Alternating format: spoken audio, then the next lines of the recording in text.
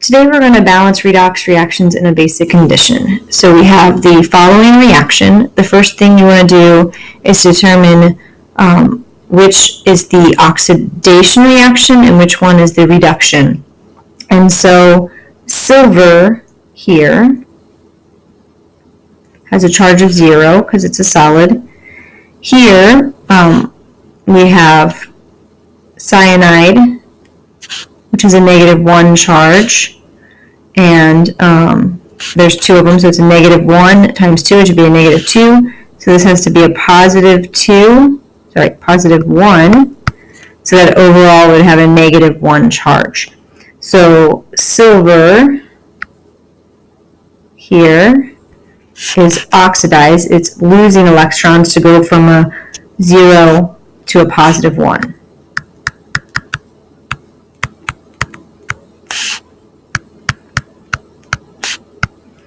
And then our oxygen here is undergoing reduction.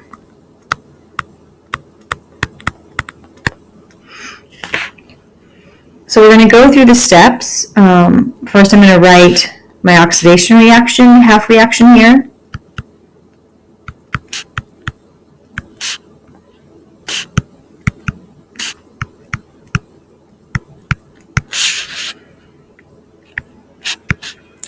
And so we're going to go through the steps as if this was in acidic conditions, but we are looking at basic conditions for this reaction. And so there will be an extra step at the end that we will do. So the first thing you want to do is balance elements in the half reaction except for hydrogen and oxygen. So here I need to balance the carbon and the nitrogen, and I would do that by putting a coefficient of a 2.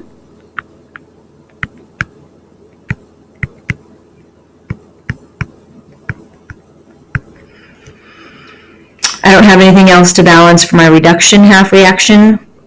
There's only oxygen. I can balance the oxygen by adding water to the other side.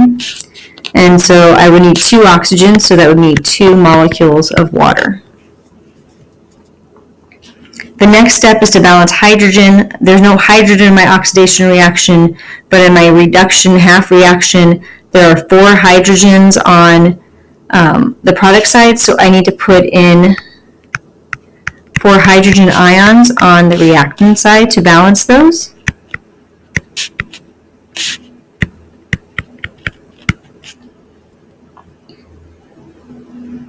The next thing we need to do is balance charge. So if I go back up to my oxidation reaction, this is 2 minus.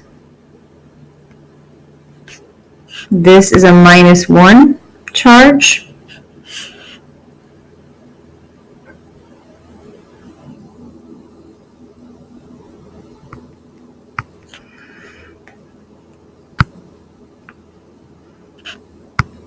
And so we are going to balance the charge by putting in electrons to balance this. So we would put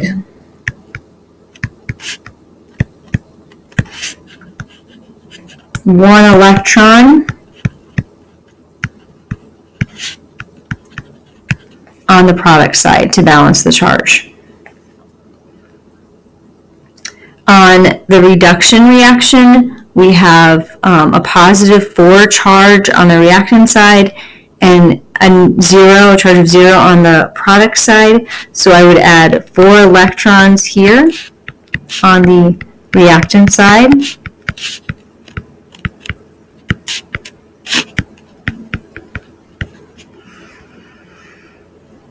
The next step is to check the number of electrons for both half reactions. So I have 4 here and I have 1 here, so I would need to multiply this entire half reaction by 4 to balance those electrons.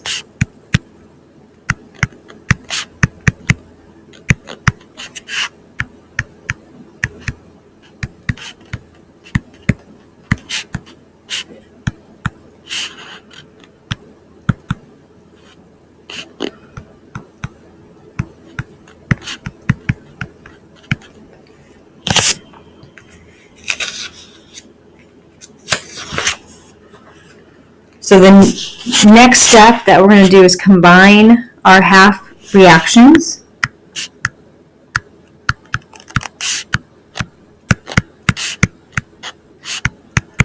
And then we're going to reduce or cancel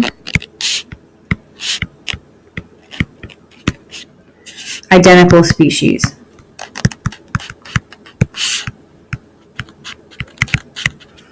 So I'm going to write them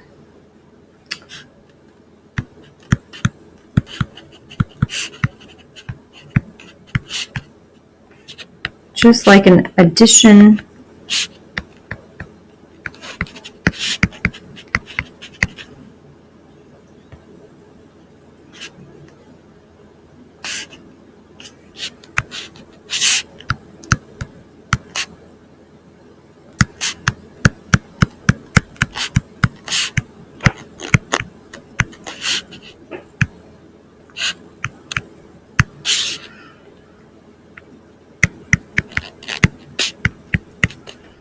So then you can see here, I have 4 electrons here, and I have 4 electrons here.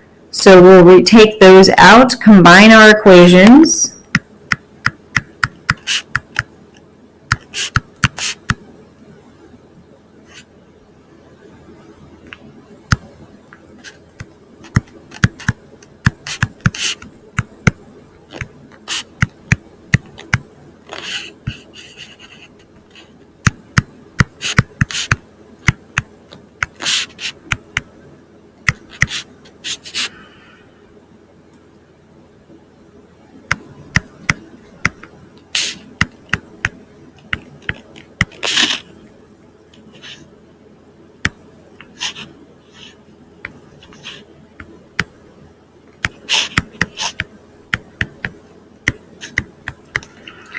So this was under the basic conditions, and so with basic conditions there's an additional step.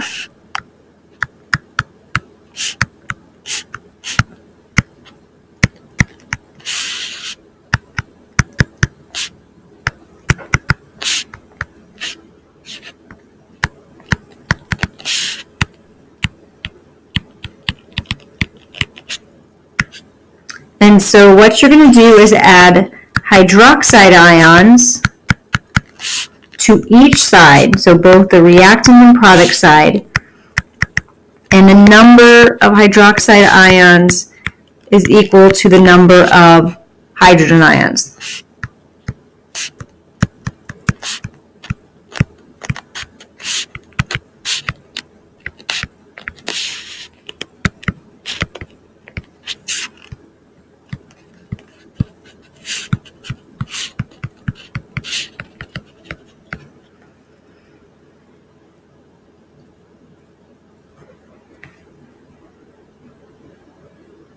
So I'm going to just do this in red. I have 4 hydrogen ions here, so I'm going to add 4 hydroxide ions. I also need to do this to the product side.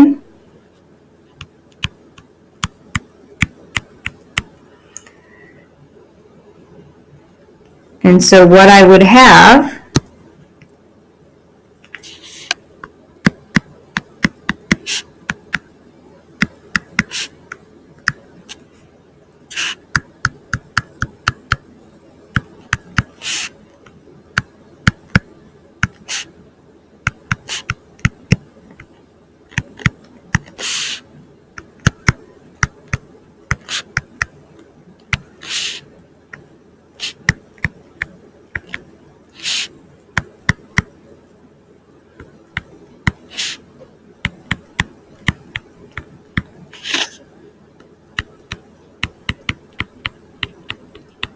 And then what happens is you combine, if you have hydroxide and hydrogen ions on the same side, these combine to form water.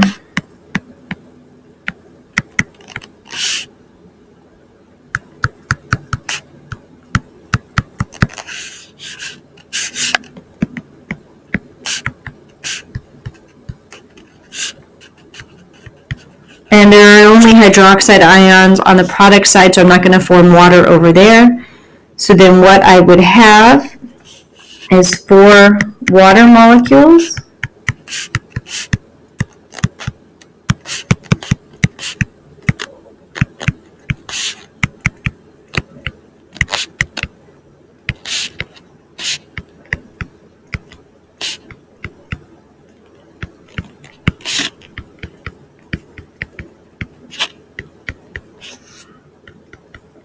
And so if you notice, I have water on the product side, I have water on the reactant side, so you would reduce those.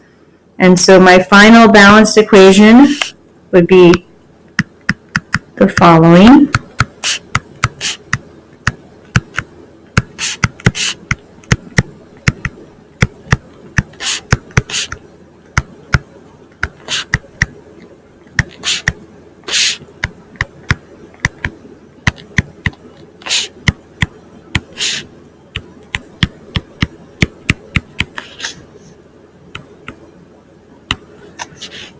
And then your last thing to do is always check your elements to make sure you have the same number of each element and the same charge on each side of the equation. And I have a -8 on the reactant side. I have a -4 plus a -4, so it's a -8. I have 4 hydrogens on the reactant side, 4 hydrogens on the product side. I have 4 oxygens on the reactant side, 4 oxygens on the product side, 4 silvers, and then 8 cyanide ions. And so this would be my balanced chemical equation. You have to have states of matter also.